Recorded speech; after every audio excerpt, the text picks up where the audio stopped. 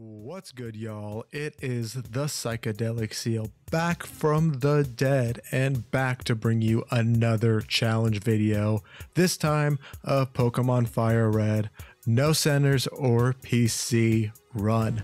We're also going to do set battles and no items in battle, but I'll explain all of the rules as we continue. So let's go ahead, get into it. I don't want to wait any longer. So this is going to be slightly different than the other ones or the other videos that I have done, because this is going to be more of a live commentary stream kind of thing, mostly because I got a new mic that is really better suited for something like this, as well as I would love to be able to stream for you guys. So if that's something that you are interested in, go ahead and just tell me down in the comments after the video, and I would love to be able to bring that to you. Anyways, as you see, I started the arbitrary timer in the bottom left. I'm not trying to do this as fast as I can, but I am interested to see how long this type of challenge is going to take me. So this seal is a real boy, the real seal boy, and you know who I be, you know who it is the seal. And what could be a fun name for our little rival right here? Tofu? We'll do Tofu.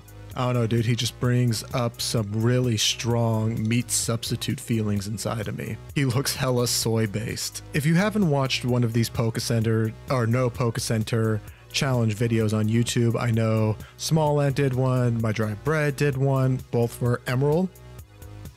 And I think Psycho Plays did one for Leaf Green. Although I just saw that he did them, I haven't watched his videos yet about his playthrough. I'll probably watch them after I complete mine, since I just want to go in with my own experience. So the whole shtick is that you won't be able to use Pokecenters or PCs to heal your Pokemon. And I'll go ahead and explain why I chose Bulbasaur right here. Even though Squirtle is my favorite Pokemon, he's just going to be better for the first two gyms, where Squirtle's advantage is really only for the first. His name is Jeff. Yeah, we can't use the PC either, because that would restore our health and our power points if we were to, deposit a Pokemon and then withdraw him immediately. It's honestly just a really lame workaround to make this challenge easier, but we're not going to use PCs at all to, keep it harder.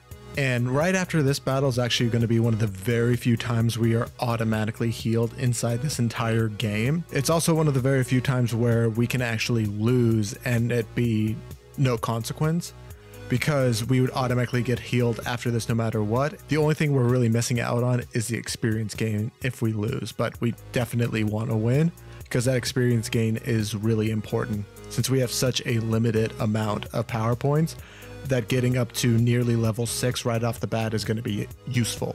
Okay, easy peasy, lemon squeezy, oozy poozy, lemon scroozy. Oh, it's just so tasty. Yeah, so like my other challenges, we're not going to do items in battle, because I really don't think that they're going to be necessary. And I do have the battle style to set. I won't be able to change Pokemon depending on what the next person or what the trainer is going to bring in next. So just a little bit of an added difficulty. It won't really matter for anyone unless it's gym trainers, or more than anything the Elite Four. So I'm not going to really worry at all about any of these Pokemon down at the very start of the game, just because I don't think that they're going to be super useful. And we are extremely limited in who we can add to our team, since we can't use that PC mechanic, which means that we can only ever have 6 Pokemon on our team. And one of them is already Jeff, so we only have 5 slots available. I do know I want Nidoran male on my team, because he can learn a whole lot of TMs and he's available early on in the game, and I can fully evolve him with a Moonstone very early on, so that should be really useful. That's really all the strategy I've thought of at this point though. I know I'm going to need some type of water type. I don't know if I'm going to use, I guess I kind of have to use the Lapras that they give us in Silphco, because that's going to be automatically added to my party. So that looks like it's going to be kind of predetermined for me, and I hadn't thought about that until right now. So one of our team members is going to be a Lapras, unless I already have 6 at that point, but I really don't think I will. I think I'm just so used to playing the early game, because even though this is actually my very first time ever playing any of the Gen 1 remakes, I never played or never even owned Fire Red or Leaf Green. And this is the first time I've had the chance to actually play them. And I don't own a Switch, so I haven't been able to play either of the Let's Go games. But I do have quite a bit of experience with Pokemon Yellow. I beat it when I was like 7 or 8. It was the first Pokemon game that I beat, even though I must have beaten Ruby and Sapphire probably a dozen times each, and that was the first like game that I really went all the way in on, and my main Pokemon game definitely.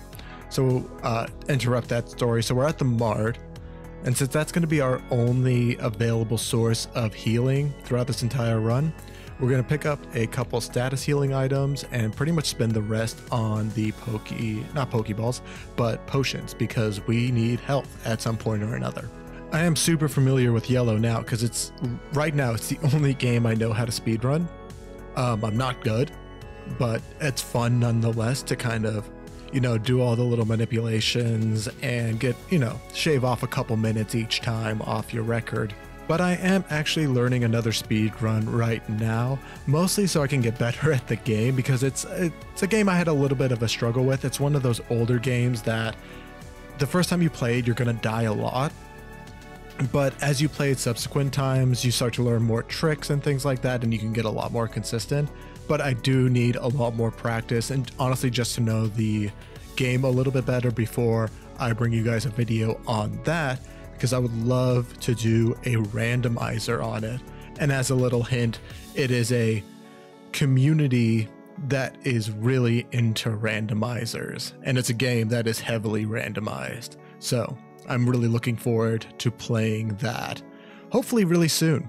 Okay, and I am going to be save scumming quite a bit just because I can't white out. Because if I white out, sure, I'll lose money, but being able to completely restore my health and my power points is way more important than any type of money that I would get.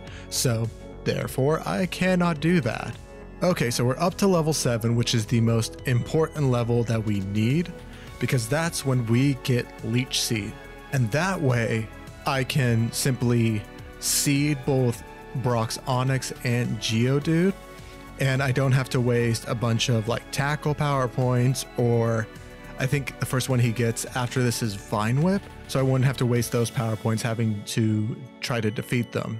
So my team is going to be pretty naturally under leveled throughout most of this run, since I can't grind at all, because that would just really kill my PowerPoint usage, and I don't want to, get one Pokemon that has high HP and maybe high attack and just struggle a lot with it, and then put like an experience share on my other Pokemon, just because that doesn't sound super fun to me. Fighting anything that's not a trainer Pokemon, because they do get extra experience, is going to be honestly just a waste of my resources. Alright, and we are almost out of Viridian Forest, but of course we got to get that one additional encounter after the trainer. I would actually love to do some type of bug only run in one of these earlier gens before they got, literally anything going for them. I think that would be quite a bit of fun. Or maybe just doing like the Butterfree, Beedrill, Dustox, Beautifly, like those kind of Pokemon. Doing a run with them somehow with some additional rules could be a lot of fun. So just gonna go ahead and go to the gym. Actually, we're gonna test to see if our Leech Seed strategy works then. Sweet, Geodude was seeded. Does 6 health, and Brock's Geodude is 2 levels higher. But we're also gonna be spamming out growls, which will help us a lot. And now we wait. Okay, one more turn. Maybe, please. That Geodude is a Dunzaruni, and we do go up to level 10. I think we learned Vine Whip, so that's awesome. So I would like to save these Vine Whips because there's only 10 PP, which is, I think, a little bit low, but we're gonna save those for Misty. As long as I can set up the Leech Seed and stall him out long enough to where I get enough health back, I think I should be fine. So let's go ahead and seed him. Awesome Possum. We should be getting a decent amount of health back each turn. And now we spam Growl.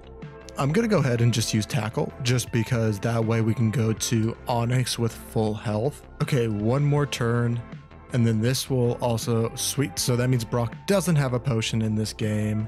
Leech Seed will do its thing. We're at 35 health, and we have the first gym badge without much issue at all. We're 3 levels away from evolving. This went better than I thought it would.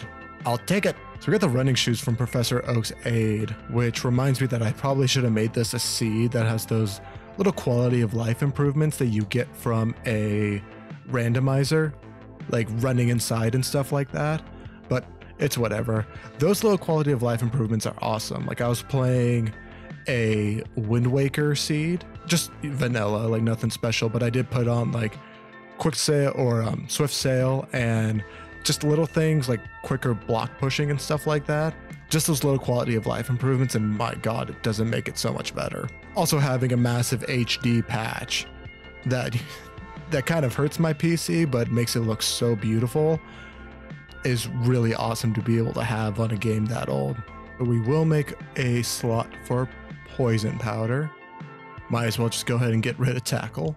Hey, okay, let's go. Level 6. Shit. So we're gonna have to do some switch training, but that's okay. That's 1, that's 2, that's 3. Let's go. His name is Inigo Montoya. Prepare to die. God, that is terrifying. Like when you have it really blown up, those eyes of Paris really get to you. What? Jeff is evolving. I should have thrown y'all for a loop this one and then just done like randomized evolutions. Jeff evolved into a Moltres. Okay, this dude has what, like a Grimer and something? Yeah, we're gonna seed him. And then I think we're gonna switch back into Nidoran. I mean, just go into using Leer or Focus Energy. Okie dokie then. Pokemon, go back over to Jeff. He has 3 Pokemon. This is not good. Okay, I think we're gonna be out of Vine Whips after coughing here. I don't know what his last Pokemon is. Voltorb. Okay, thank God that's over. Anyways, we're gonna go and teach Bullet Seed to Jeff. Having a like stab boosted move with 30 power points is going to be pretty mega, I think. All right, and we are in Cerulean. What I think I'm gonna do actually is try to go through Misty's gym. I think this trainer just has 1 Pokemon, and you don't need to battle her in this game. I'm still gonna battle her because I honestly just need the experience. Level 19. That is higher than the other Pokemon. Yeah, so I think we're gonna skip over Misty for right now. I don't think we necessarily have what it's going to take to beat her. All right, now let's again hope that our little streak of not having to reset stays alive. Ha ha ha ha. Dude, level 17. Oh, this is not going to go well at all, is it? Okay, so we did white out, which is a reset. That's fine. Honestly, being at this point and having only 1 reset, I'm kind of fine with it.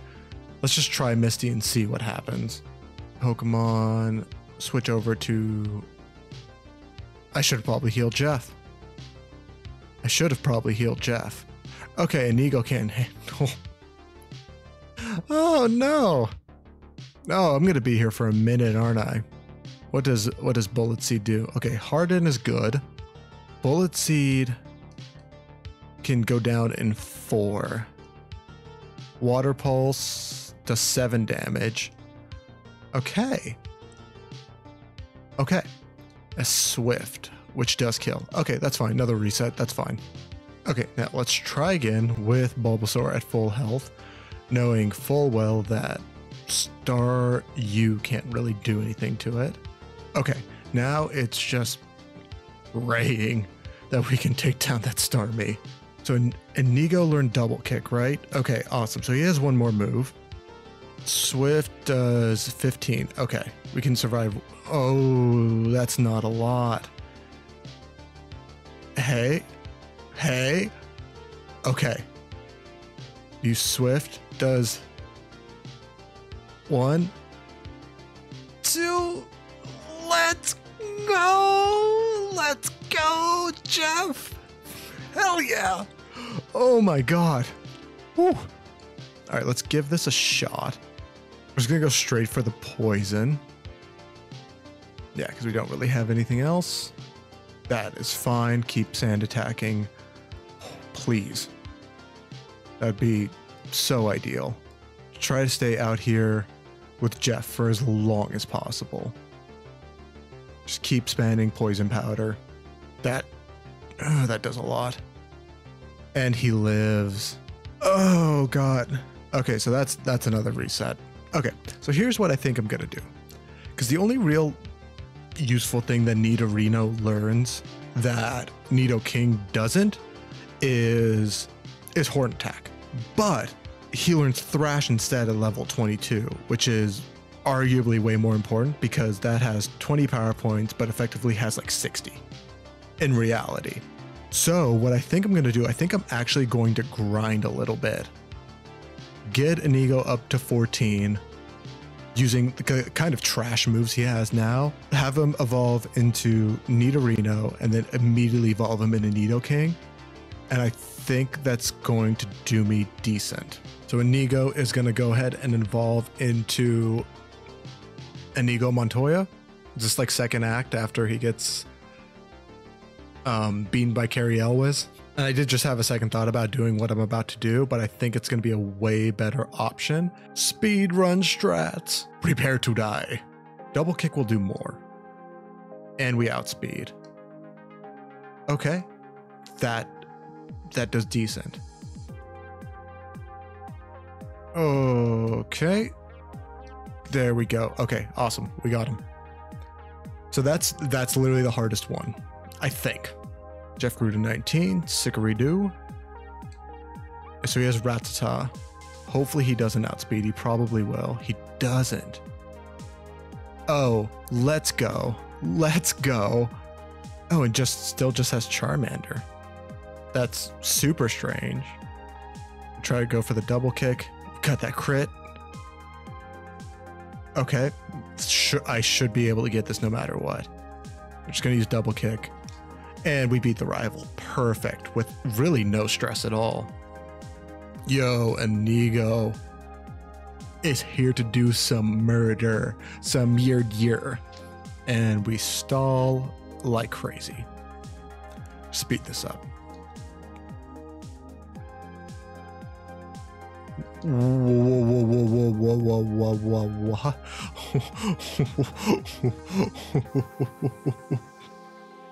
What the hell just happened? Oh, he must have a multi-hit move. Well, we're just gonna go ahead and shift into into Jeff then. What in the actual hell? This Mankey almost just had me bent, dude. All right, let's go save Bill from being a Pokemon. What is he? He's a Clefairy in this game. Okay. I liked him better when he was just like the amorphous, like animal looking or Pokemon looking sprite. I always liked that in the first gen. Anything over here? No. Okay. What do these people give you? Do they give you anything of value?